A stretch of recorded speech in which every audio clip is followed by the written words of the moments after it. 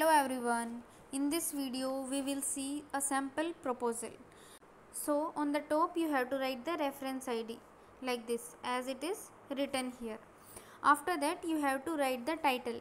I have told all the word limits in the previous video. I will provide the link in the description. So after that you have to write the title.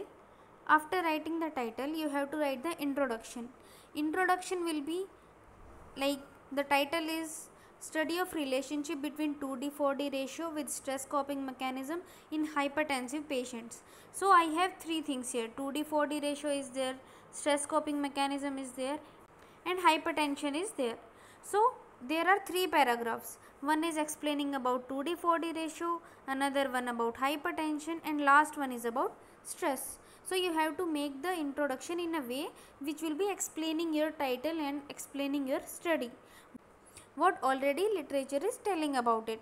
And then here is the need for the study. Here is the need for the study. After writing this, like why the study is needed, after writing this you have to go and you have to write your objectives. These are the objectives. Objectives can be 1, 2, 3, but there is word limit for that also. So here the objectives are to evaluate the relation between 2D/4D ratio and the stress coping mechanism among hypertensive patient. It is similar to title. So mostly title will be explaining the whole study. After that you have to write the objectives. And then methodology. In methodology, this is materials and methods. You can copy and paste it exactly. Firstly you have to write about study design. Most of the study design about the icmr STS will be cross sectional observational study, because we are not going to experiment, we are just going to observe. So it is just observational. And cross sectional means we will just take up the patient, we will interview them, and then we will send them off. We are not going to follow them up, or we are not taking some normal people, some abnormal people. So it is not like that. So it is mostly cross sectional only. Rest of the things will be depending on the research you are doing.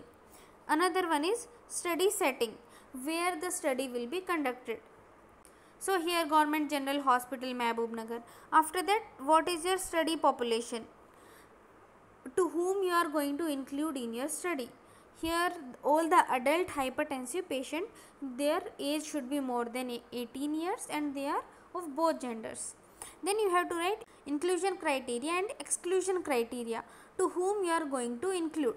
For example, in this study we are measuring 2D/4D ratio, that is the ratio of your index finger and the ring finger. So if any person who is having some abnormality in ring finger or in index finger, we are going to exclude them. So that thing will be coming in the exclusion criteria. And inclusion criteria, everything. Hypertensive patient, that person should be more than 18 years of age. Either the person is newly diagnosed or person is old hypertensive patient, but he is coming for regular follow-up. So all these things we will be including. After that, sample procedure, how you are going to collect the sample. So we are going to collect the sample randomly. In this it is written as simple random sample collection. After this, it is sample size. What sample size you will keep? Usually we will be taking 150 patients. Since we can do some error, so expecting that error, we will be taking total 165 patients. But at last we have to take only 150 patients. We will be excluding the other 15 patients in which we have done some errors. After this, how you are going to collect the data? It is very important. How you are going to collect, whether you are going to go to the patient home, what all test you are going to do, how you are going to measure the 2D/4D ratio, how you are going to measure the stress. So all these things you have to write, how you are going to collect the data. After this, statistical analysis means how you are going to analyze. After that you will be getting, like among 150 patient, 100 people are having this stress coping mechanism, 50 patient are having this stress coping mechanism. So how you are going to analyze which one is more prominent, which one is less, what is the relation between 2D/4D ratio and age of onset. So all these things you will be mostly doing in the SPSS software. After this, study duration. So in study duration you have to write at what period you are going to do study, for how much time you are going to do study. So you have to do study for 2 months, that too next year in summer vacations. So you can write in that way. 2 months, that is May and June 2025, after taking the IEC approval. You can specify like this. After this, quality assurance, whether the research is going to be having some quality or not. So you have to assure whether it is having some quality or not. So exactly you can copy and paste, that is not the issue. After that, human participant protection.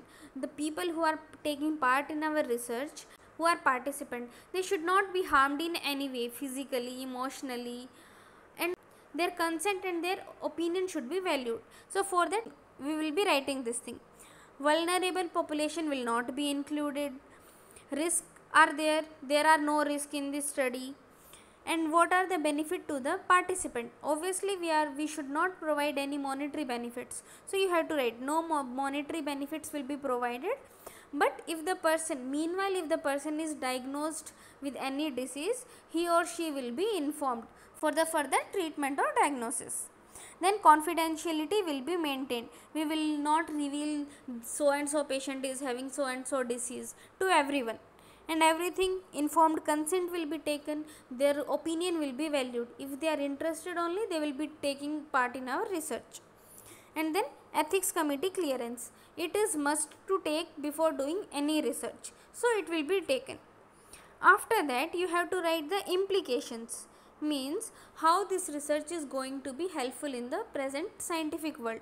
So this is how you are going to, it is going to help in so and so way, it is going to establish a link between 2D 4D ratio and stress, so that if the person is stressful we can detect okay at what time he is going to get hypertension. Or if you are doing some research before the person has really got disease, so it will help them to prevent the disease if they are at more risk. So these are the implications. After that, reference you have to write from where you have seen those literature review and all those things. I'll be explaining about the references in next video. If you have any doubt, you can ask in comment section. Thanks for watching.